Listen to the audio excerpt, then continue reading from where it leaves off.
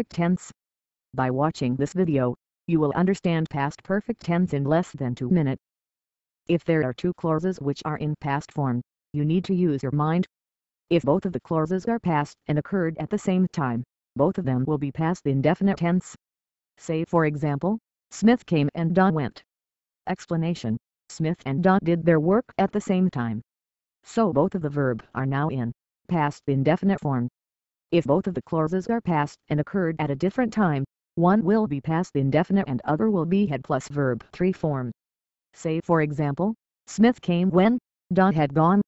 Explanation: in past perfect tense, which verb occurred before will be in had plus v3 form, which mean Don went before Smith came.